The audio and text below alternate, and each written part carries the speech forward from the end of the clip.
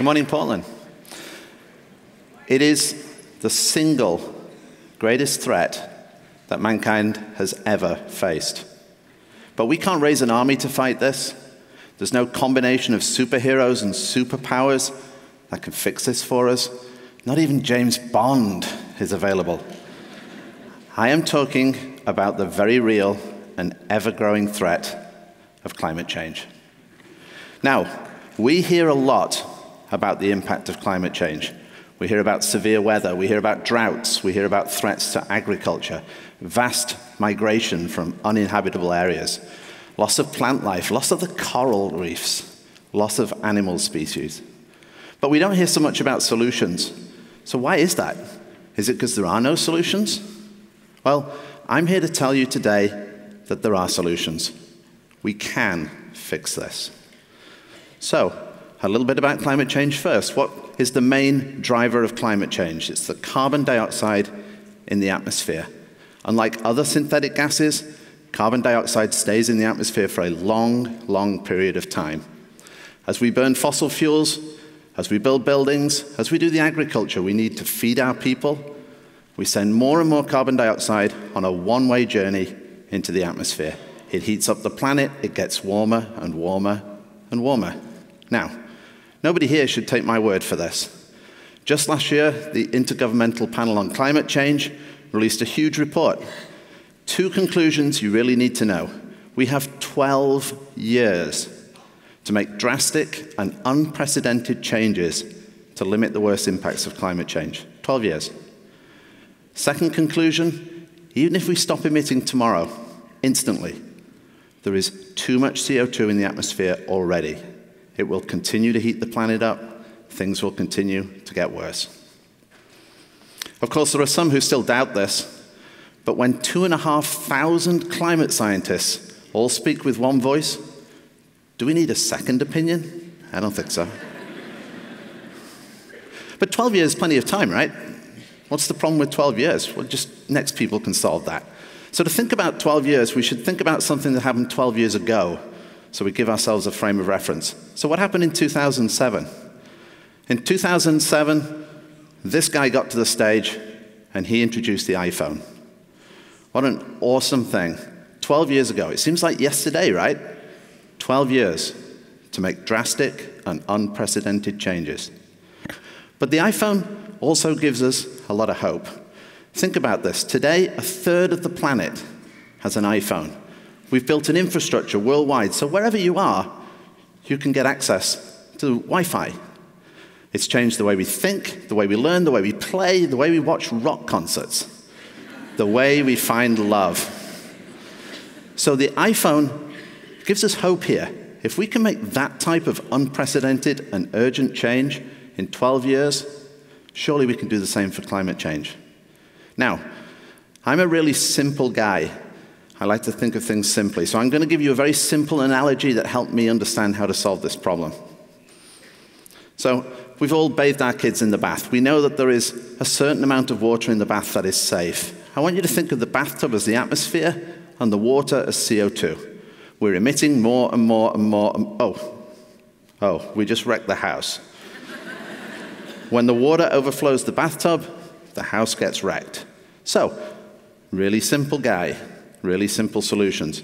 What do you do about that? Well, the first and most obvious thing to do is what a lot of people are already working to do.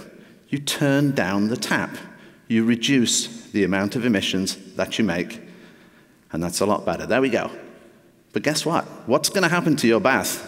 It's still going to overflow. If you cannot turn that tap off completely, it's just a matter of time. So, what would you do in your house? Well, it's pretty obvious, isn't it? You would pull out the plug. If you pull out the plug, if you remove the CO2 in the atmosphere already, your tap can still be dripping. You may not be able to solve all emissions, but the level of CO2 in the atmosphere will drop. And that's the solution. So, do we have a plug? So, the company that I have the privilege of leading, this is their facility in Squamish, British Columbia, about 350 miles north from here. It's been running since 2015, capturing carbon dioxide directly from the atmosphere. You can see that Squamish is a beautiful place. What you don't see here is the carbon dioxide in the air that is killing the planet. And the carbon dioxide in Squamish is the same as the carbon dioxide in Portland, in Delhi, in Tokyo, in Africa. It's uniformly spread through the world. These plants, this small plant is a start for our company and for solving this problem, but we're going to build much larger plants. One of these plants, a larger plant, will do the work of 40 million trees. 40 million trees.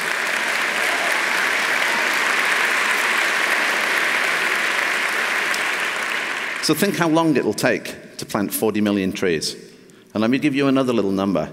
If we want to completely eliminate emissions, 40,000 plants times 40 million trees. It's a heck of a lot of trees.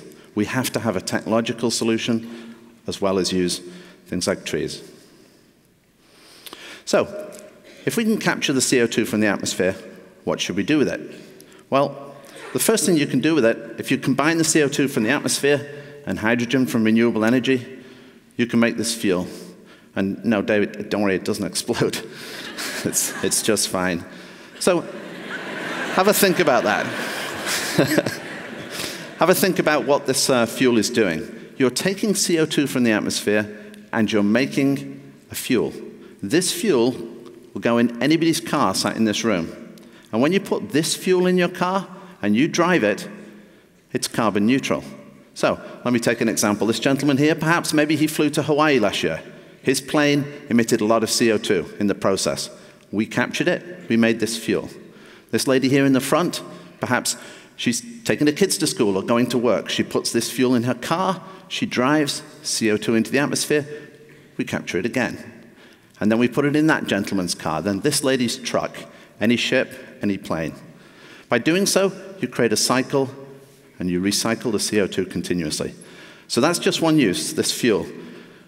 But even better, this fuel is completely clean burning. So behind me on the left, that's regular diesel. And we're all familiar with that problem of driving behind a truck, black smoke. Our fuel is completely clean burning, no sulfur, no carcinogenics. So we can make fuel. If we make fuel, we're turning off one of those taps, transportation tap. The transportation tap is very hard. There's 1 billion cars in the world. Those of you who have electric cars, fantastic. You're doing your work in turning off taps. But there's 1 billion cars in the world. Times $30,000 a car, that's $30 trillion before everybody in the world has an electric car. So here's a way that we can help turn off the tap of transportation emissions earlier than that. But we still want to remove the plug from the bathtub. Remember the bathtub.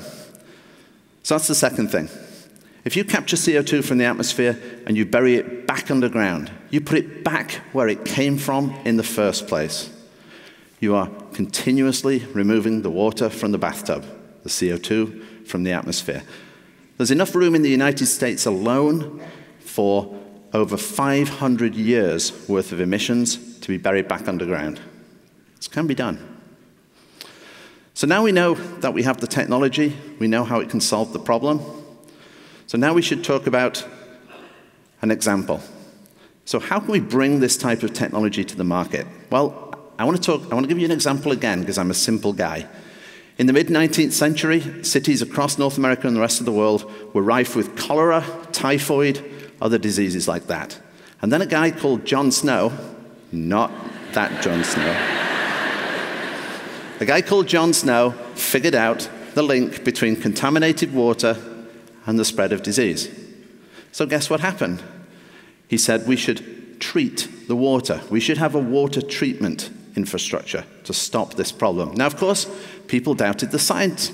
They doubted the cost. They said it can't be done. In fact, they said to him, "You know nothing, Jon Snow." Sorry. Couldn't resist that. But 94 years later,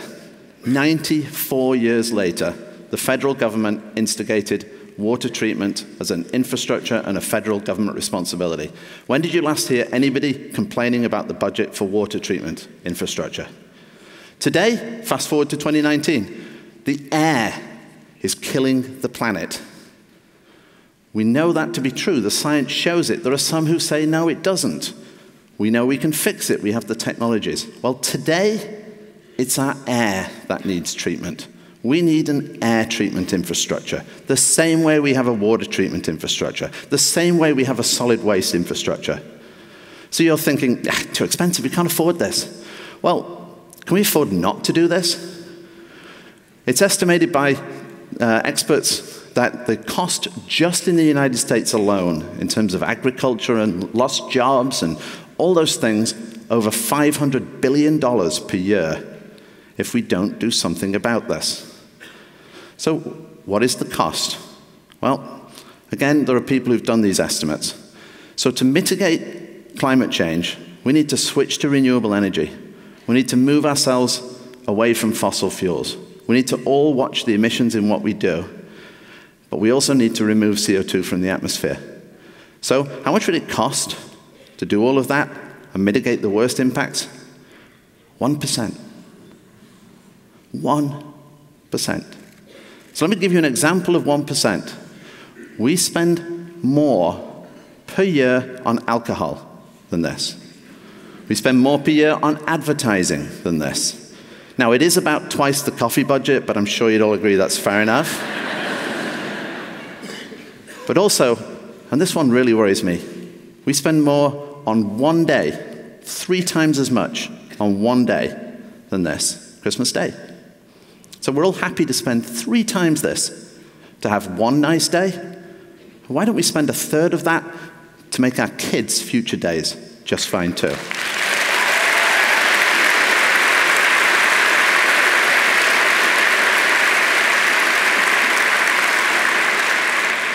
What is the world that you want your kids to grow up in? I have kids. I hope they're watching today. I don't know. Hi, Thomas. Hi, Hannah. If they're watching, wonderful. Because I want them to grow up in the same world that I had the privilege to grow up in. Not a world in which we have all those problems, migration, floods, all those things, but hey, we're 1% richer. Woohoo. I know which world I want for my kids. So when you leave here today, I ask you to remember 1 or 2 things. Number 1, there's no greater challenge than this. There really isn't. And surely this should be our top priority. Number 2, we need to reduce emissions, but we also need to remove the CO2 that's already in the atmosphere. Number 3, the technology exists. We can do this. So please walk out of here, remember, we can fix this. Thank you.